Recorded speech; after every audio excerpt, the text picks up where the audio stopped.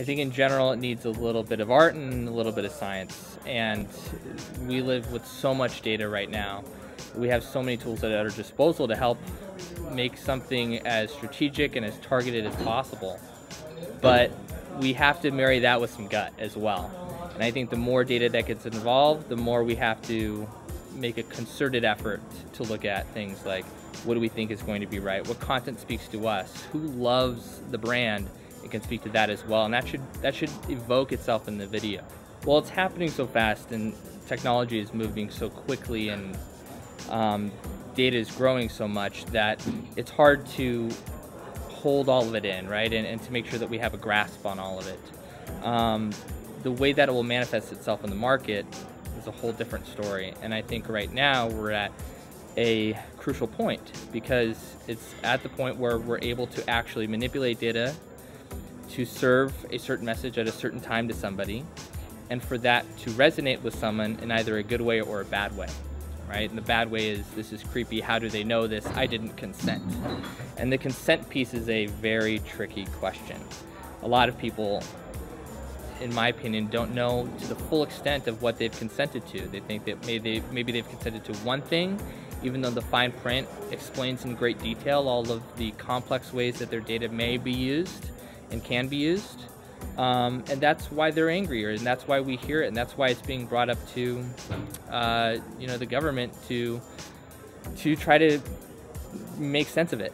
And that'll be key going forward. Is, will the industry have some form of self-regulation like what we saw in the movie industry in the 30s, for example? Or will there be some sort of multiple party solution, like a bit of government, a bit of self-regulation, and consumers will have a huge vote in how that manifests? I think it's too early to tell if GDPR has been effective, but I think the intent of GDPR is what's headed in the right direction, which is to say that people's privacy and data matters.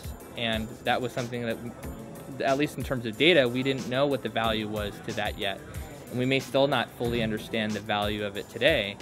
But the idea that there's governments trying to create solutions around it and restrictions, I think is very good. Even if the actual regulations itself work or don't work, is something that we need to work through. It's okay to write a piece of regulation as long as there's some sort of forum for adjusting it and molding it to make it better. Well, there may be a moment where we take a couple steps backward in the right direction, right? Where we simplify the way that we plan media and serve video out there.